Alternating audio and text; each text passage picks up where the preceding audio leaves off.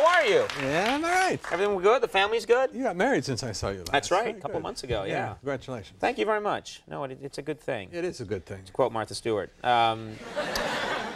know, I read this thing about your wife. I don't know if this is true, but your wife, Mary Steenburgen, said somewhere that she can't go to sleep at night unless she watches Cheers. Yeah. Yeah. First, there's two rules. One is she goes to sleep first. Right. Or else she stays up and wakes me up, and I have to get back up. So she kind of snuggles in my arm, and I prefer the History Channel myself. I like to see bridges being built and things like that. Constructive things. Yes. Civilization marching on. Yeah, I've seen the Golden Gate built about 4 times. Right. That's my. But so she watches me on Cheers and kind of cuddles me at the same time. It's this sense around kind of the whole thing.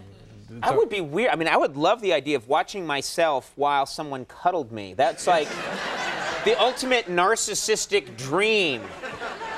It is. Did you ever? I mean, it must be. You caught me. Yeah, I was making this her foible. It's really right. mine. You're like, wake up, Mary! I'm on TV.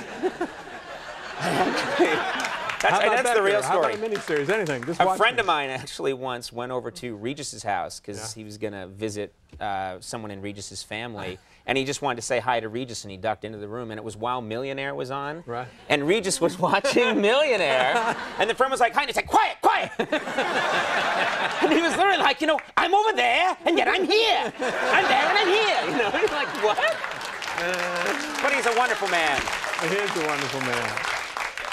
Cheers. I mean, people are constantly trying to come up with a show that was as successful and enduring as that show, and they seem to come up with maybe one of those every 15 years or something. It was just so popular. What was that like when you first realized this is becoming a craze? Yeah, this is becoming a mania.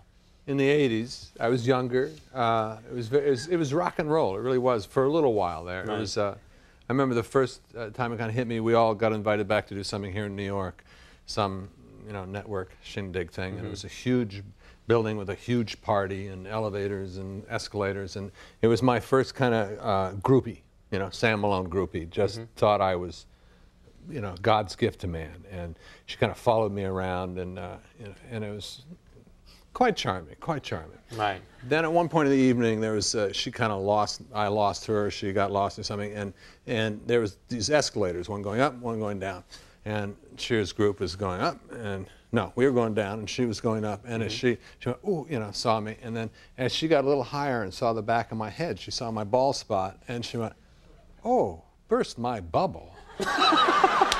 And she was gone. I never had another groupie after that. That was my one and only groupie. That's terrible. Never take an elevator. No. Escalator. No, escalator, yeah, just walk. There are a lot of fans that probably assume that you are Sam Malone and that you're that guy, that you're that jockey kind of slick character. Is that a problem for you? You must have a lot of fans that think that's who you are. Yeah, it makes Mary have hysterics because I am the, most unhip man on the planet. I don't know anything about sports. No, I beg to differ. We'll have this out later on, the two of us running through a field. See you. Ministry of silly walks. Yeah, exactly. But I've developed this kind of, in self-defense, because I go in a bar, I go past the sports bar or any kind of drinking festivity, and a jock will go, hey, how about those da-da-da-da? And I Sammy, give me a... And I've developed this generic kind of response. It's a sound, but it satisfies everybody. I just go, hey. That works. It works. It means that I'm with you. You are so right, my friend. Right. Hey. That thing you just said, that was so right. Yeah. Today we got a hold of a family calendar that you and your family made up, it's a nice idea. You want to make people laugh, and so you had everyone in your family pose a different month doing some kind of interpretive dance. Now, this is Mary. This is the one who can't go to sleep. Right. This is Mary. She's the camp counselor. She gets us to do the crazy, really, you'll see, insane things. But this year she decided the world needed to laugh, or our little world, and so she decided to pose us all as Alvin Ailey wannabes, and she got the little dance book, Modern Dance, out and assigned the poses, and I am forever known now in my neck of the woods as Mr. July. Well, let's just take a look at this. Is nice. Look at this photo for July. I thought this was... That's pretty impressive. Pretty impressive.